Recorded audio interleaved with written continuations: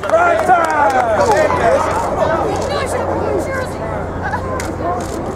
everyone? I've played with both these guys. It is such a pleasure to be here standing on stage with Tony Casillas and Leon Sandcastle. I'll tell you what, he went one draft pick higher than me. #1 in the draft. I can't believe Roger Goodell didn't figure out that it was Deion Sanders that was Leon Sandcastle. It's an exciting time, guys, and the reason why, certainly for myself, why I'm here is because of how important you guys are. All right, our youth are the ones that will be sitting up here with this next generation of guys that are going to go into the National Football League and represent our brand. So give them a round of applause. Give yourselves a round of applause. Together with USA Football, Heads Up Football, and the National Football League supporting it, this is a program that is proactively going after and approaching the parents, challenging these coaches and these leagues to raise the standards of how we approach the game of football. It's a great game, no matter what the people report or what they write about, what they think things are with football. This is one of the greatest games to ever be created and played, and it's our duty and it's our job to make sure that we keep it that way. Thanks, guys. Thanks, LaVar. Well, again, good morning, everyone. Good morning. You're in New York City, 72 degrees. You've got some of the greatest athletes to get ready to enter the future NFL draft, and maybe some future players right here. I mean, that's big time. But anyways, yeah, I'm so proud to be an ambassador of Heads Up program. As, like yourself, we all started at your age level as far as youth football. But one of the things that really instilled us, it gave us the opportunity, was great coaches, great ambassadors to carry us on to the game of football and live your dream, hopefully be here and be part of this. So USA Football, the Heads Up program, it provides you with being able to teach you how to hit properly. Getting the parents involved where they can go out to practices and be part of the drills, to engage parents and let them enjoy the passion of the game. You know, I myself, I have kids. I remember the first time my son started playing football. I went through the same anxiety that every parent has as far as when they hit. Does the coach know what does he know what he's doing? Is he properly certified? So that's the most important thing. And for USA Football Heads Up, we provide coaches, provide the parents, provide the outlets, and more importantly, the head trauma. I mean, you can have an accident falling off your bike, and what we teach you guys is how to ride the safety. It's the same thing in football. It's the same thing we're trying to teach in the Heads Up program. So again, thanks for being here today. Again, congratulations, great athletes, and good luck on the football field. How you doing, man? What's going on? You playing? You should have brought your jersey. I should have brought mine. I want to take you back to Dallas so you can play. I'm an ambassador, but I live it. I have probably the largest youth organization, sports-wise, athletically in the country, and every day I'm out there on the field coaching these kids to the right-hand proper. I'm thankful for Heads Up Football, USA Football, for what they brought into fruition. Our beloved commissioner, my dear friend, gets so criticized of just trying to make the game safe. We have a safer game. We have a fundamental sound game. We have the best game in sports. I played another game that's called baseball, and I'm telling you, we have the best professional game there is because of this man, because of the implementation of what we're doing with Heads Up and USA Football. I'm thankful that all my kids who play for me and play around the country will have the knowledge, the expertise, and the wisdom, and the coaches will be challenged to be certified so they know what they're doing, not just dad ball out there. My son plays quarterback, my son plays running back. My son is going to get the ball just because I'm coaching.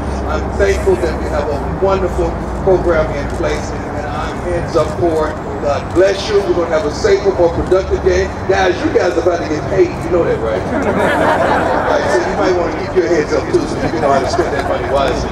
Thank you. God bless you. Commissioner, I love you, man. Take care. Okay, I got a message for you guys first before I give out this high school award. Guys, first of all, congratulations for being selected to come here to the green room and enjoy the week with everybody else. You deserve it, right? Great college careers and high school careers. But now you're entering a new chapter into the professional league, all right? Like some of these guys have already. And I just want to remind you, and you know this already, represent yourself. B.Y. told you this, didn't he? Represent yourself in a professional manner, your families in a professional manner, but also you're joining a very exclusive club. Sharif, stand up. You see that little shield right there? This NFL shield, guys? You haven't had that before. You represent the shield every day of your life. Thank you, you were good. All right? So represent that shield like a pro, because after tomorrow and this weekend now, you can become pros and join this very exclusive club called the National Football League. Give these guys a hand.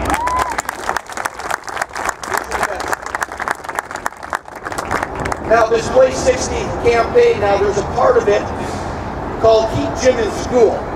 And why do we do that? And we funded this, over $750,000 go to Keep Jim in School here over the last 5 years.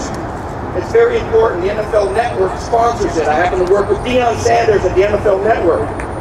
And we've instituted a PE Teacher of the Year. Why?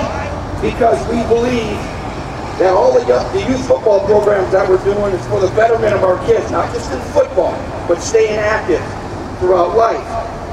And we want every high school or every school to have a real quality physical education program, okay? Keep Jim in School.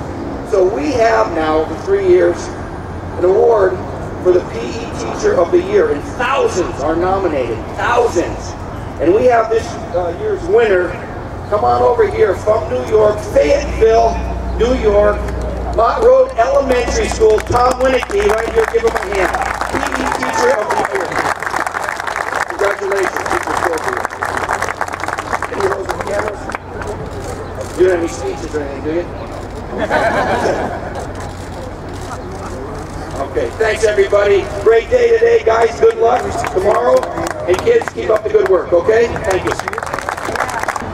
How old were you guys when you started playing football? All right, I'm gonna ask you, how old were you when you started playing football? I started playing organized football at about the age of 10. My mom did all the inspiration and but I started playing tackle football at 10. I started playing flag at 6, played tackle at 9. All right, and I have another question right here in the front. What's your name? All right, Robert, what's your question? All right, how do you stay in shape in the off-season? I'll ask you first, and then we can pass it over. The best way to stay in shape is always condition yourself, get enough rest at night, take care of your body. That's the biggest thing. You got to eat the right things. You got to, obviously condition your brain too. Depending on what position you play. Our quarterbacks, you got to watch a lot of film in the off-season as well. So it's not just the physical, it's also the mental. Yeah, just to reiterate what he said, just taking care of your body is first and foremost. You don't get a chance to play football all your life, so while you're there, you need to make sure that your body is in tip-top shape. Even after, if you like to work out, and once again, just being mentally prepared for every situation. Obviously, education is important, but just eating right and working out as much as you can. You ain't gonna have the quarterbacks just answering all these questions now.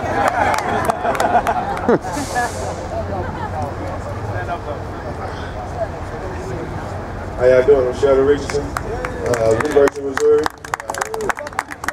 Best way I stay on safe, work out every day, eat good, rest, and make sure you have fun. One thing we will say while we're up here, we did work on school and football, in and out, day in and day out. But we enjoy the game of football. That's one thing we do. We have a passion for it. This is what we love and live to do. And nothing's gonna change that from these guys on forward. And I wish y'all the best of luck tomorrow. Next question.